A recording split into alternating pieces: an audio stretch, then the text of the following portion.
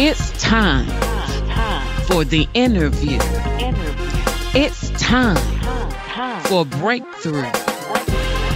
If you're ready for next level blessings, abundance, and prosperity, then it's time to tune in to the interview with your girl, Trish M. Hey, fabulous ladies. Hey, it's your girl, Trish M. And did you know that I own a boutique? Yes, ladies, yes. Check out Trish M Boutique today and use code PODCAST to get 25% off the total order. Go to www.trishmfashions.com. That's Trish M Fashions with an S.com. And don't forget, use code PODCAST to get 25% off.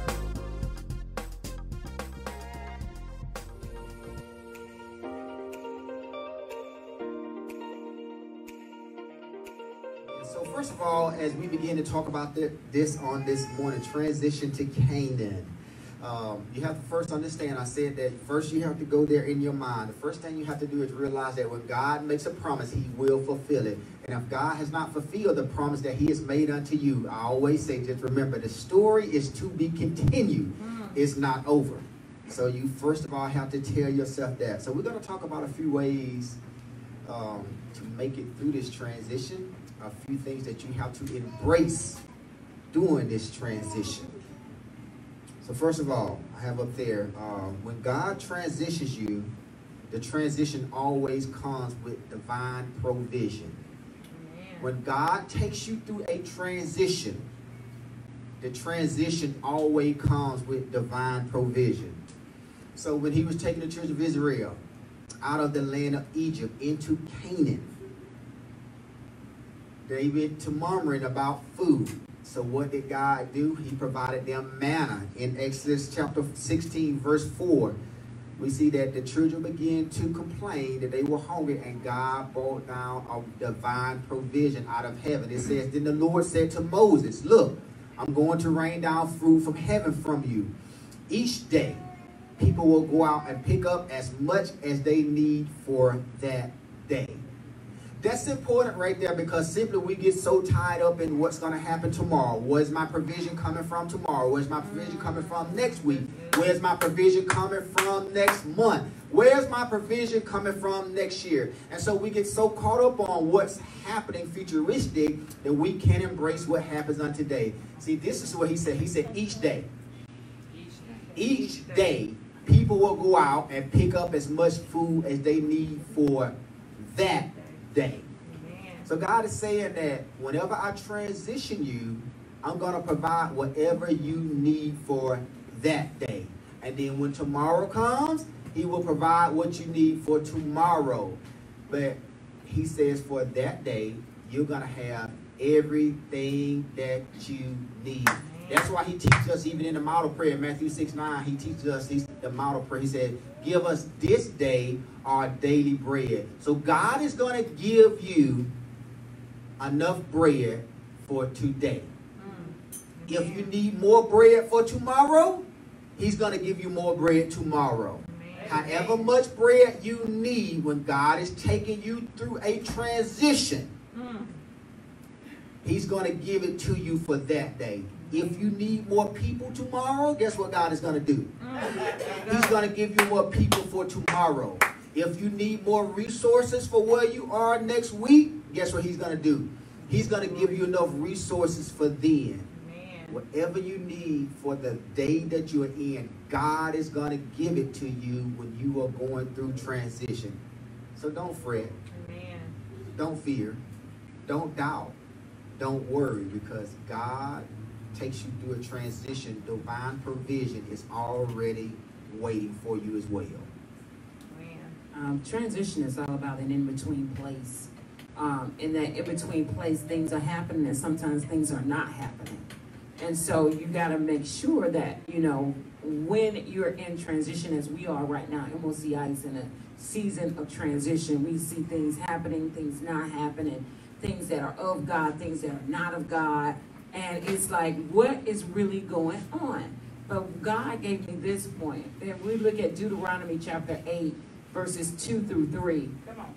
In Deuteronomy 8, 2 through 3, it says, remember how the Lord your God led you through the wilderness for these 40 years, humbling you and testing you to prove your character and to find out whether or not you would obey his commands. So here's a point that I got out of that. It says, while they were wondering, God was leading. Wow. Some of them was wandering away. Wow. Some of them was wondering, was focused.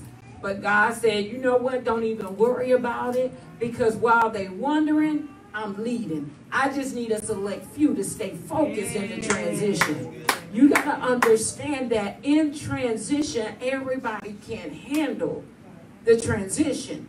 And many will fall away.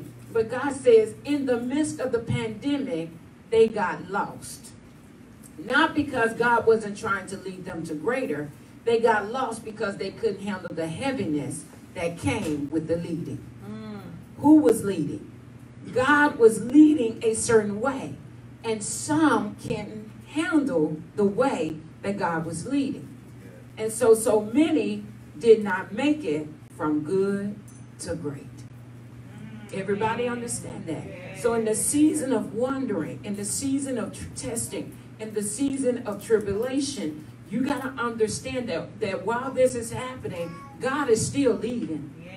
God is still doing. Everybody may not understand what God is doing. I'll be the first to say sometimes I don't even understand what God is doing. But by faith, I keep it moving and I stay focused in the midst of it. And another thing that I got out of that was that while going from good to great, it will require a testing of what's really in your heart. Come on, somebody.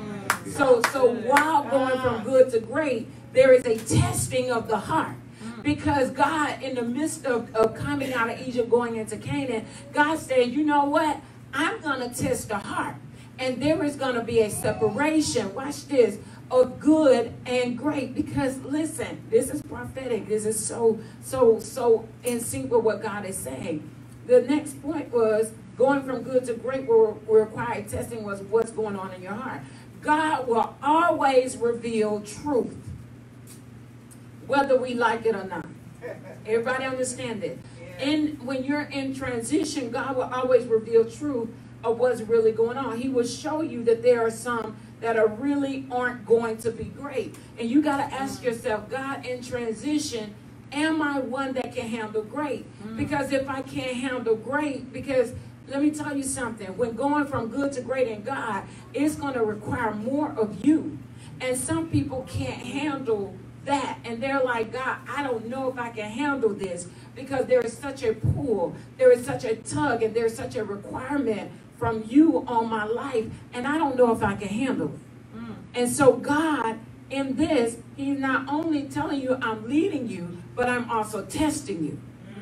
I'm leading you, but I'm also testing you. Will you follow my lead, or will you follow yours? Wow. I'm leading you, but I'm testing you. Will you follow my lead, or will you follow yours? This is where the rubber meets the road. This is where we start to see things and be like, oh my gosh, we see things about other people, but we also see things about ourselves. And we have to be real with ourselves. Can we handle the leading of God when God is unctioning us to closeness to him, to greater in him, to just another level in him?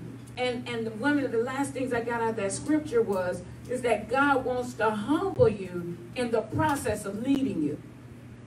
Humbling you means that things will happen in the process that may be crushing, that may be hard, that may be challenging. But God said, if you would just humble yourself and seek me, he said, I'm going to make a way in the wilderness that's going to open doors for you, that's going to bring favor for you, and that's going to take you and your house, come on, y'all, to a whole nother level. So you got to understand that God was leading, God was testing, and God was humbling. God was leading, God was testing and God was humbling. And so many people think, humbling is about being in a low place a lot of times. Really, it's saying it's not about me. It's about you, God. It's not about me. It's about you, God. Do what you want to do in me, through me, and for me. And if I got to humble myself to get it, I'm with it. Amen. Good. Oh, and this is what this last nugget, I got to say this. Either you'll humble yourself and submit, or you'll rebel and quit. That's right. Wow. God wants to humble you in the process of leading you. But he said either you'll humble yourself and submit, or you rebel and quit. What does submit mean? Submit to whatever his will is. Yes. Submit to his way. Submit to his desires. Or you rebel and say, God, I ain't with that right now. I got to grind. I got to do what I got to do. I got to go get this money. I got to go get with this man or go get with this woman. Whatever it is, and God is saying, this is what I need you to do in this hour. Either you're going to humble yourself and submit, or you'll rebel and you'll quit and you'll do what you want to do. Wow. That's good. Amen. Amen. So another thing, when going through a transition, God will provide divine provision.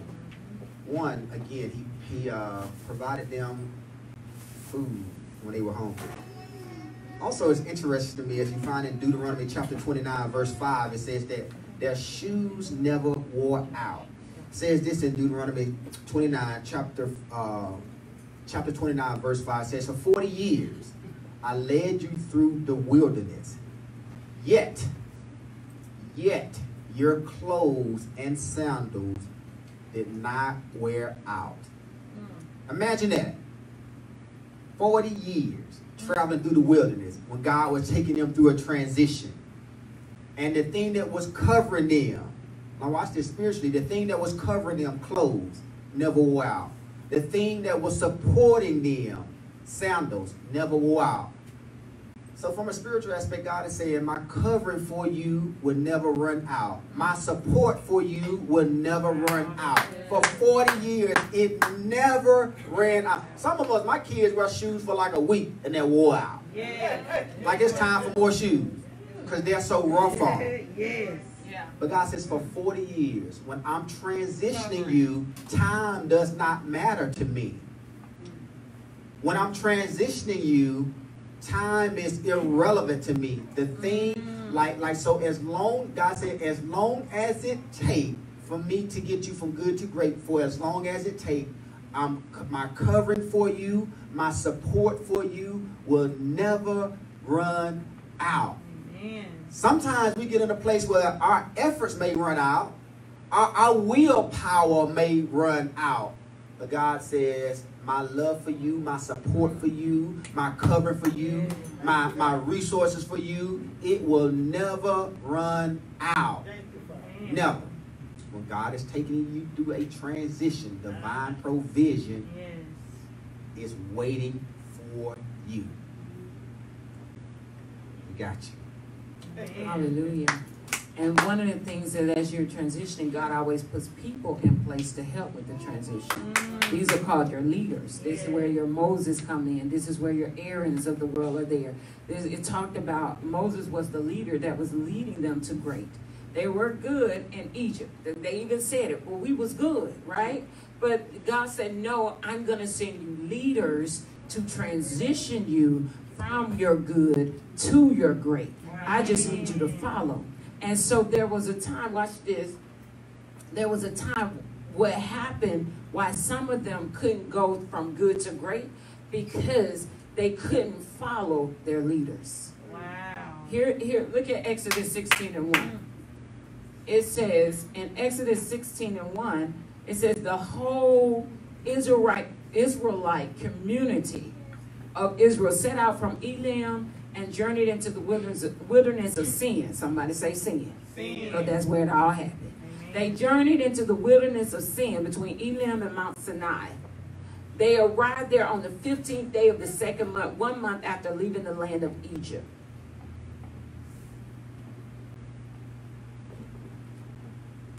Next. Did I have anything else?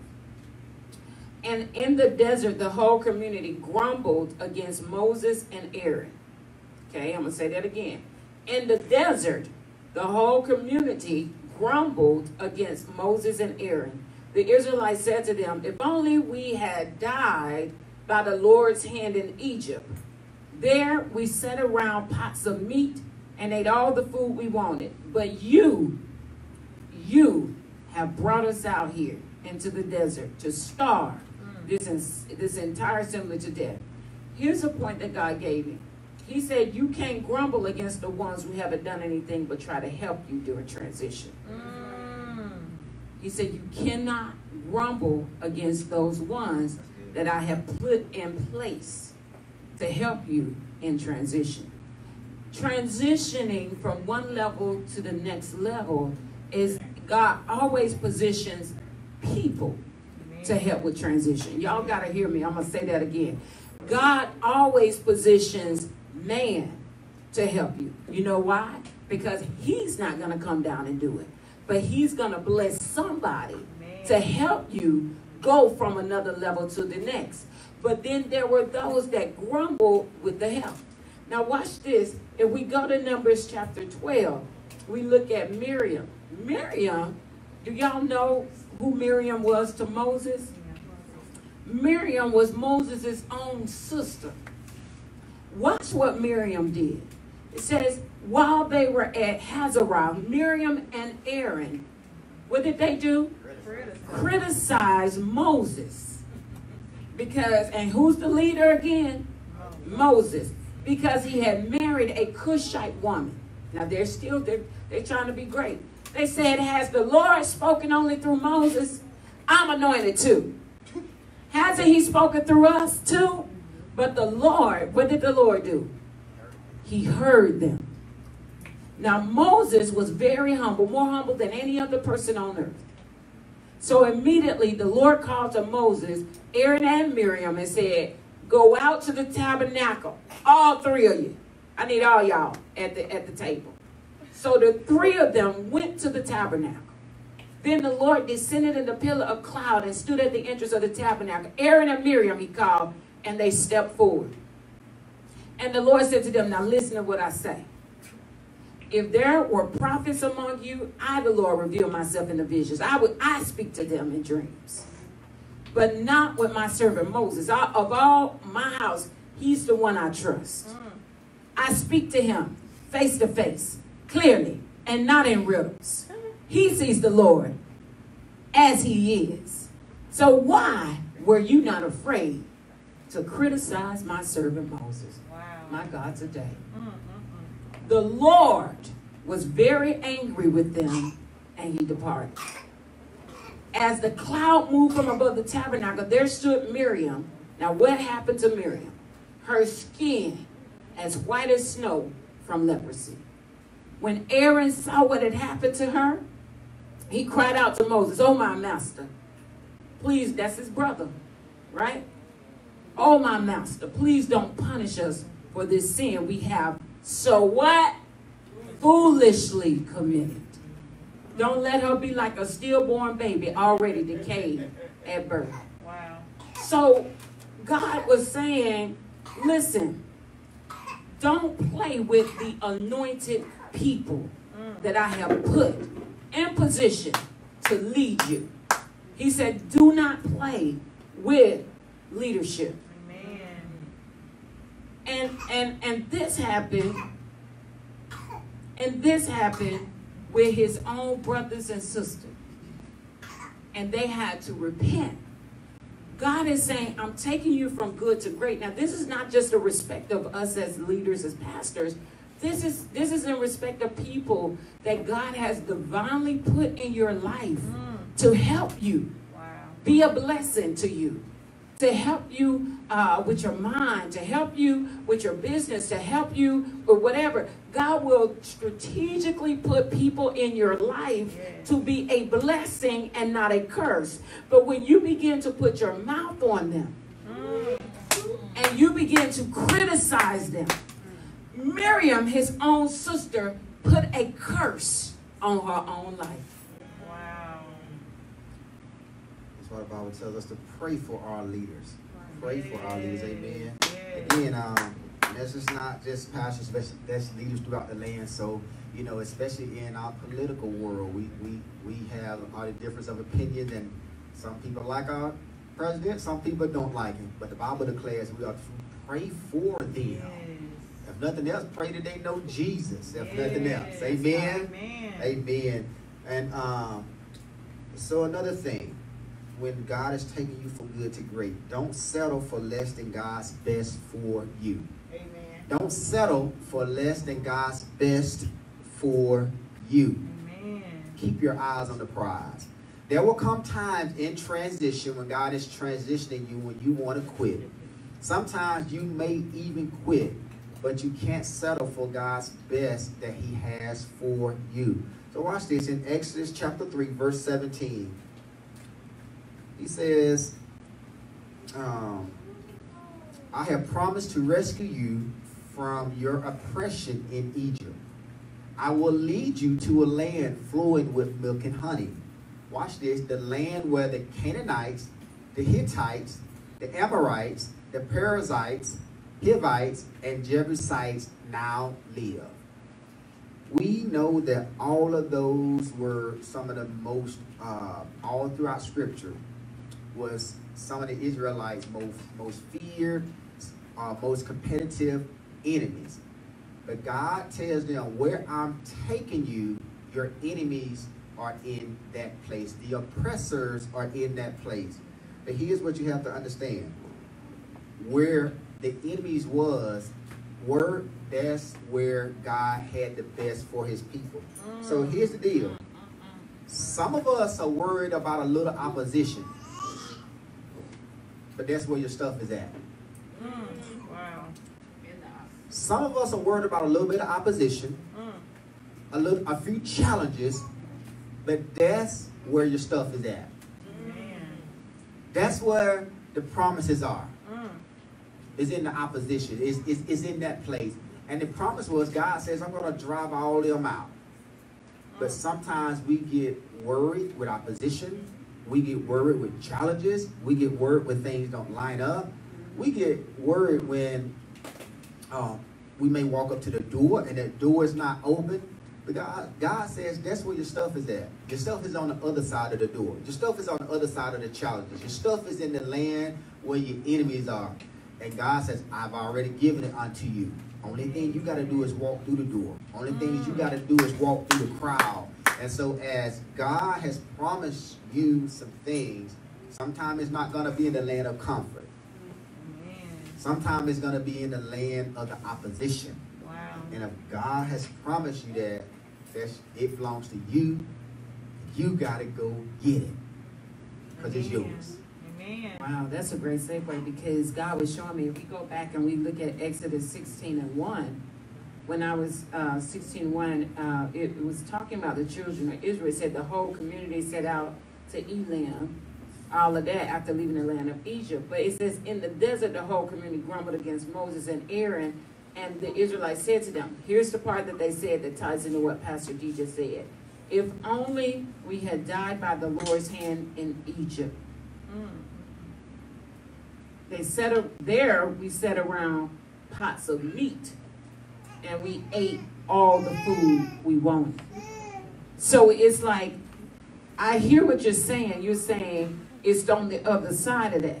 But the children of Israel only saw the comfortability that they had in Egypt. And when they were on the other side of it, they didn't like the process in between. They wanted to go back to the lifestyle that was easier and not the process that was challenging. And so you're saying God is on the other side of it. You're saying in the midst of your enemies talking about you, in the midst of the frustration, in the midst of all this stuff that you got going on, you're saying it's on the other side of that. Well, the children of Israel said, well, at least when we was over there, we could eat chicken and we could sit down and talk. They were on the other side of it, but they wanted to go back. Wow. They were on the other side of it, but they didn't want to endure that side.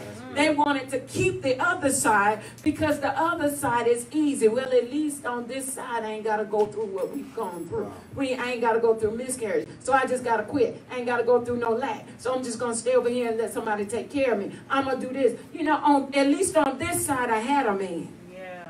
But in the process, I had to lose a man. Come on. So it's like I would rather stay on this side where it's a mess, but at least I'm this, y'all fill in the blank, than go through the process on the other side, which is frustrating. Because I ain't got there yet. Let me jump in here. And as I was reading that, you know, the interesting thing about that is it says that it was in the second month on the 15th day. So you tell me you have been in oppression and slavery for 430 years. And God has promised you, he was leading you to a promise of freedom. And you had only been in that process 6 weeks. Wow. In the second month, on the 15th day, that's about 6 weeks, compared to 430 years. And you ready to quit. You ready to quit. Wow. And then God gave me this. He said, in transition. Transition means next level. Transition means you're going from good to great. He said, in transition, you can't desire or live the same old lifestyle when God is transitioning you to something greater. He said, you can't bring that same mindset. Your mind has to expand and grow so that it can receive the greatness that God has for you. The same mindset equals the same life. Wow. The same chicken that you was eating in Egypt, you're going to keep eating that chicken when God has steak on the other side. But because on the other side of the chicken, you have to go out and slay the cow versus going to order it and they bringing it to your table. You have to go out and slay the cow, then cook the cow, season the cow, and do all of that. That was too much of a process for too many people. And so instead of slaying the cow, they just want it brought to their table because then at least they could just eat it like they want it then. But if I got to go through all of that, I don't want it, God. And God said, if you're going to bring the same mindset to this next level of greatness that in your mind, you're going to think you're great, but you're still good. Wow. Because you're going to fool yourself to say, oh, I'm at another level. I'm at another level. But your mind is the same. And your habits, not only is your mind the same, but your habits are the same. Wow. You talking the same. And so it's like, God, I got to change my mindset. And then once I change my mind is going to speak to my heart. And my heart is going to change. And from the abundance of the heart, my husband going to hear me talking different. I'm not going to keep singing the same old sob story. Woe unto me, we ain't God, we this, we that, or we struggling, we that. Because my mind has changed, my heart is changing, and now my mouth is changing. The words that I say are different. I'm talking a whole new language. I'm walking to a whole new beat. I can't walk to the same beat that I was walking to 20 years ago. If you find yourself walking to the same beat you were walking last year, the year before, and you're singing the same old love story song that makes you down, something's not right. You got to change the way that you think. The thinking changes your heart, and your heart changes your mouth. That's right. That's right. That's good. I love that. Same mindset equals the same life. Wow. That's awesome. All right. We got 1 or 2 more points. I got one more. Pastor Trish is going to give you one more. We're going to get out of here. So the next thing I want to say is this. So again, wherever God transitions you, he always provides divine provision. Don't settle for God's best for you. The last point I want to make is this. Be a voice of hope and not a voice of complaint and despair. Be a voice of hope, not a voice of despair. Be a voice of hope. It's going to take you hearing the right things in this transition. It's going to take you being around the right people who are speaking the same language in this transition. That's why when they sent the 12 spies out and they seen the giants, they seen the land, they experienced the land, they experienced the goodness of the land. They experienced the grapes. They experienced all those things that the Lord has promised to them. But they seen the enemies that God told them that he would drive out. And they came back with a voice of despair and not hope. It could have been that, yes, they seen the giants. But what if they came back and said, yes, everything that God promised us, because they did start out with a voice of hope. They did start out saying, everything, the land is full of milk and honey. The land does have everything that God has promised us. And then they said, but there are giants in that land. What if they had to say, yeah, there's giants in that land like Caleb and Joshua? They said, but God has already given it unto us. And surely we can take it. Not because of who we are, because of what God said. Sometimes we're going to come up against situations that are speaking real loud.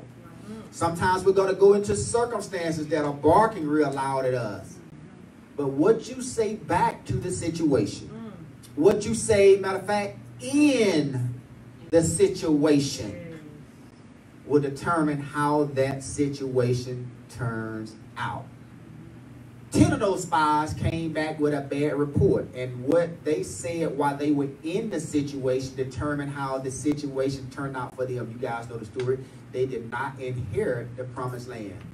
2 of them, Caleb and Joshua, came back. They were in the same situation, but they said something different. And because they said something different, because they were a voice of hope, the same situation turned out different for them because they were saying something different. In this season, you cannot let your situation speak louder than what you believe. That's good. Whatever you believe, no matter what the situation looks like, you got to begin to speak it. You got to begin to say it. Sometimes it's not going to look like it. Sometimes it doesn't feel like it. I got a voice record on my, couple of them on my phone. I get up, I just, sometimes I don't even feel like talking. Every morning I'll just hit play. And I'll listen to myself declare the promises of God every morning, over and over and over, because you got to hear it. And once you begin to hear it, you can visualize it. And once you begin to visualize it, then you can hold it in your hand. But you got to hear the voice of hope. You cannot lose hope. Wow, that's good, because one of the things that the children of Israel from going from good to great did was their voice that changed. They got frustrated in that process, and the things that they began to say changed. And we look at Exodus 32:1. It says that when the people saw that Moses was so long, watch this, things were taking too long to happen.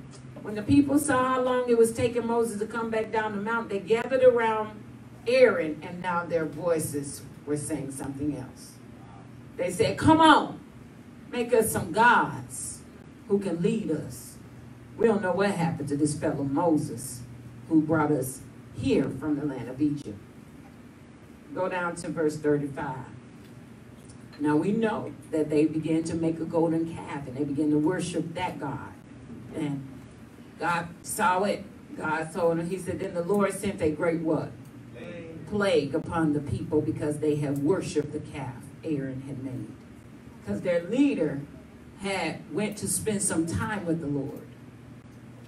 And they were stuck. It seemed like they were stuck. You know how you're going from good to great and things get at a standstill? It's like we're not growing. It's like we're stuck right here. Yeah. And so because they were stuck, they hadn't got what they were believing God for. They became stuck. And it's like, it don't seem like we're growing anywhere. You know how we say we're growing somewhere? They got stuck in the process, and it's like, we're not growing anywhere. Moses is up there talking to the Lord. Well, I ain't heard nothing. So what they say, you know what? I'm going to do something different. And when that voice of despair came in, it cursed their life. Their own voices cursed their life, because what happened? The Lord sent a great plague upon them. Wow.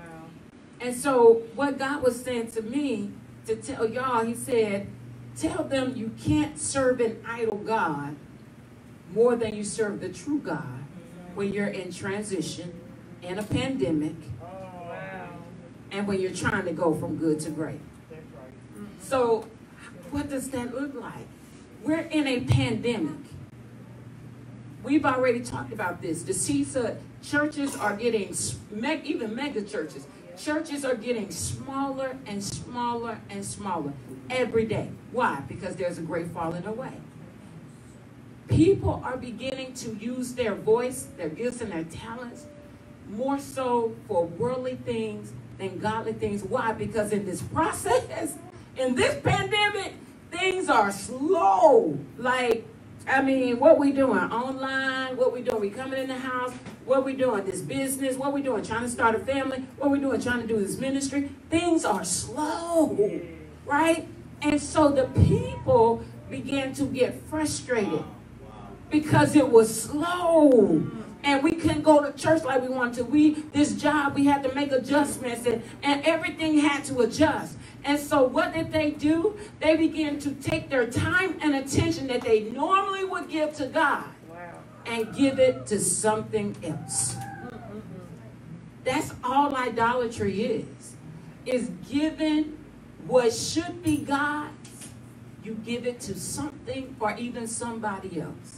And God is saying, if we're going to go from good to great, yeah, the great falling away is happening. Yeah, people are talking more despair than they are hope.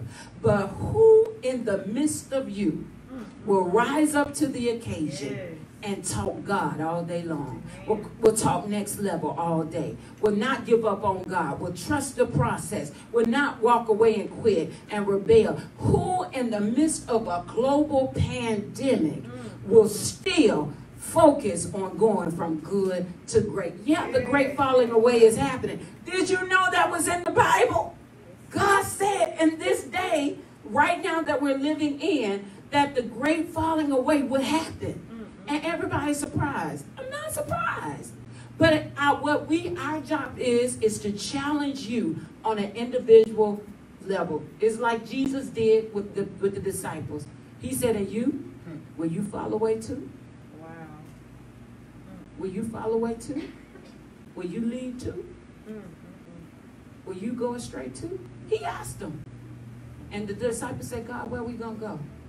You got the word. You got our hope. You got our joy. Where are we going to go? Because everybody was falling away.